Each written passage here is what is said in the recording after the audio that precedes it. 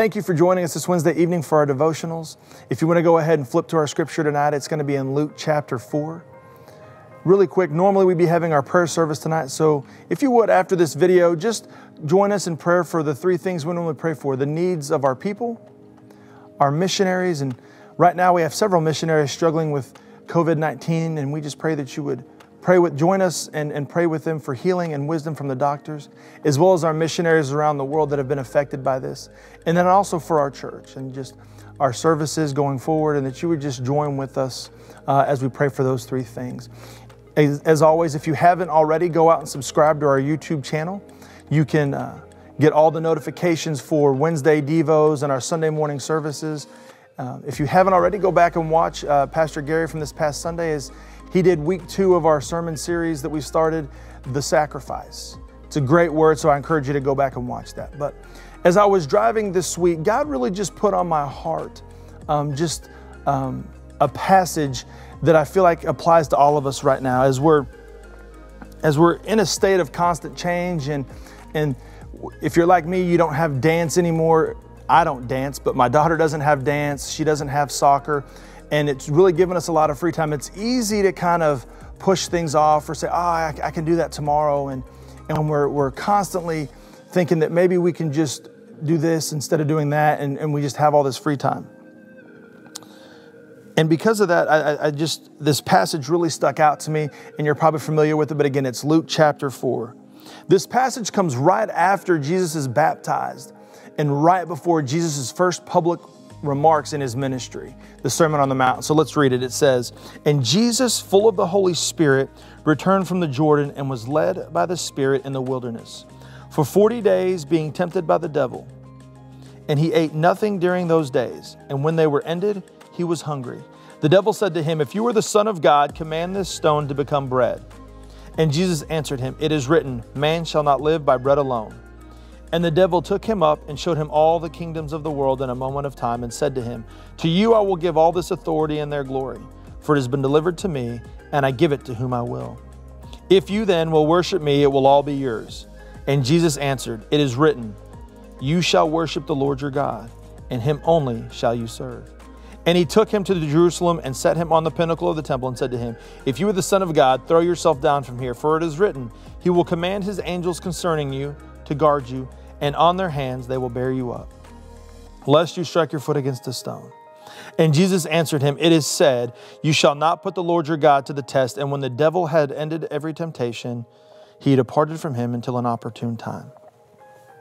In this passage, we see Jesus fasting for 40 days and 40 nights. And when we look at Jesus' situation, I think it's something that we can all apply to our current situation. We're kind of in this spot where we're in self-isolation, we're social distancing, and we're trying to be apart from people, and we're faced with problems that in the busyness of life that we're so accustomed to, we don't have to deal with certain things or be tempted by the amount of free time that we have. And as you find yourself struggling with that, I think that there are some things that we can see, how Satan attacks, but also how Jesus dealt with it. The first thing we see happen here is Satan attacks at an opportune time. Jesus has just been baptized, and he's headed up to the wilderness to spend time alone with God. The fact that Jesus went 40 days and 40 days without food and water is miraculous. I don't know about you, but I like to snack. And so the fact that he was there, he was probably hungry. And we see Satan attack Jesus at a moment when he was weak, at a moment when he was probably vulnerable. And I think that's important, right? Satan bides his time until you and I are vulnerable to strike. And I think that right now we've probably never been as vulnerable as we are right now with fear and those things. And that's when Satan likes to strike. And then the second thing he does is Satan subtly mixes truth and error in an attempt to deceive us. You see, Satan proceeds to offer all of his domain and all his glory to Jesus. He says, "It has been handed over to me, and I give it to whomever I wish." All Jesus has to do is bow down before him. And we see later in Scripture, Jesus calls Satan the ruler of this world. Now, Jesus tells us that we're not of the world, that we're with him. And so he's saying he's the ruler of this world, and And as we know, the Bible is also clear. Satan smartly alludes to it even here, that God alone grants authority to whomever he wills. At best, Satan's authority, it's delegated and temporary. It's not a permanent thing. And so Jesus answers it very clearly. He says, to God alone, that God alone is to be worshiped and served. Satan takes a little bit of truth and he mixes it with a little bit of error and tries to get us to believe in it.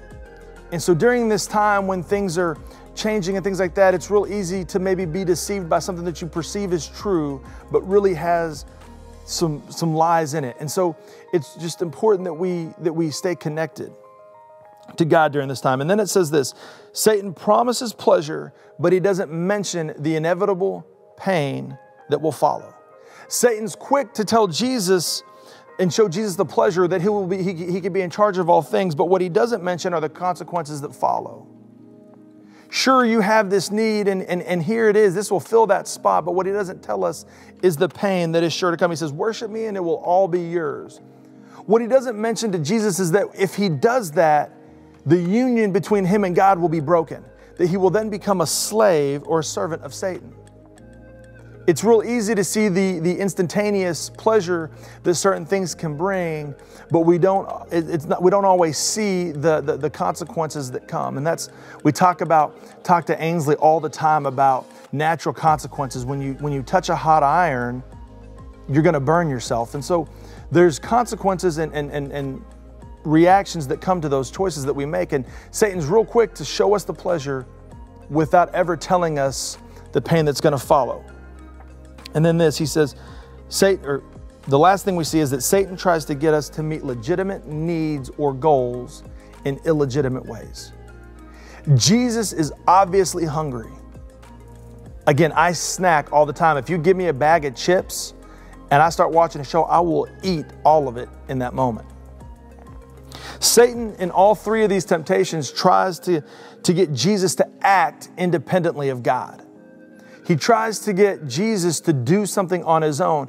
Yes, they're legitimate needs. Yes, he's hungry, but Satan's trying to get him to meet it in illegitimate ways. You and I have to be careful to not only pursue godly goals, but to use biblical means of attaining them. What may seem innocent in this time of social distancing, what may seem innocent in that we just want to interact with people, maybe it's on Facebook or through text message because we're trying to do that, it can be an illegitimate way of fulfilling that need, and things will happen out of that. And so we have to be careful that the needs that we have, we're allowing God to fill those, that we're not looking to other ways and things. And so that's how Satan attacks. But I want to look at, there are 5 things that we can see that Jesus did to deal and overcome this temptation.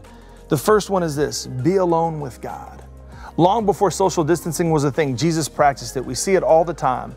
Jesus would go off separate from the disciples, separate from the groups, and he would spend time with Jesus. He would use that time to re-energize, to refocus. And I would encourage you, as maybe you have a little more free time than usual, take that time. When it's easy to pick up your phone or watch some old things on the DVR, take that time, start a new reading plan on YouVersion.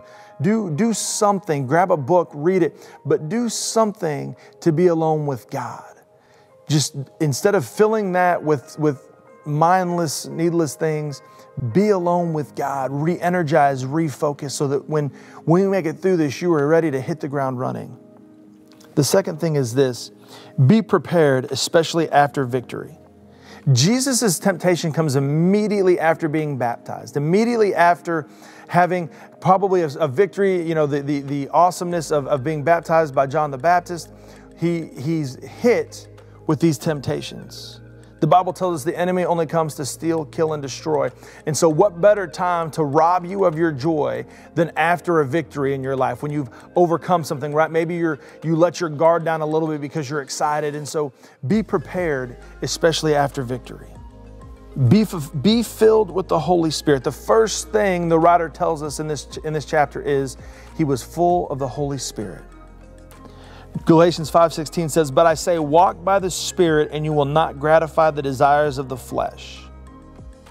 Having the Holy Spirit doesn't mean you and I are void of temptation. It doesn't mean that we don't experience it. What it means is that we don't have to give in. We don't have to gratify ourselves. And then the next thing is this: be armed with Scripture. It's real simple, right? Every time he's tempted, Jesus quotes a scripture to Satan that refutes what he's saying. It points out the error, as we talked before. It points out the error in what Satan's telling him. And so, again, YouVersion and Scripture, just trying to read, the verse of the day, doing those things, memorizing that. Maybe it's as simple as Googling scriptures with dealing with fear or anxiety, and maybe you write it down, you put it on your dashboard, you put it on your mirror so that you can see it, you can memorize it. It's a reminder to you, but be armed with Scripture. And then finally is this: be ready for further attacks. The final verse in that passage says, "And when the devil had ended every temptation, he departed from him until an opportune time." Jesus' triumph over Satan in this passage isn't final. Making it through this time may give you a victory in the moment, but Satan will step away, biding his time, finding a new way to attack. And so, again, be ready, be prepared, all those things. And as we're in this time of constant changing, I would encourage you that if Jesus, the Son of God, can be tempted, what makes you and I even better? That's something that I felt God was telling me. Like, if Jesus wasn't immune to it, then neither are you, or how much more susceptible are you to temptation? And so I would just encourage you, as we see how Jesus dealt with this, to apply that through this time, to follow those things and make sure to not just fill the downtime with just mindless things, but to really focus on God and trust in Him. Really quick, I just want to pray with you before we end tonight. And we just want you to know, if you need anything, please let us know. Call the offices, talk to the secretaries, message us, comment on our Facebook group or Facebook pages, and let us know what you need. Don't forget, we have the food pantry that's open on Tuesdays in Gentry. If you would like to call and set up an appointment, we would love to help you there. But let's just pray real quick. Dear Lord, God, we love you. God, we thank you so much for the opportunity just to continue to gather together, even if it's online, Lord. And I just pray that as we read this passage tonight, God, we would begin to apply it to our lives. Lord, that we would look to you and follow Jesus' example of dealing with temptation, that in this time when we may be more susceptible than usual to temptations and other things, God, that we would look at the example that Jesus set for us. God, that we would be ready, we would be armed, God, we would just meditate on your word, God, and just take this time to draw closer to you, God. Lord, we love you, we praise you, and we thank you. Amen.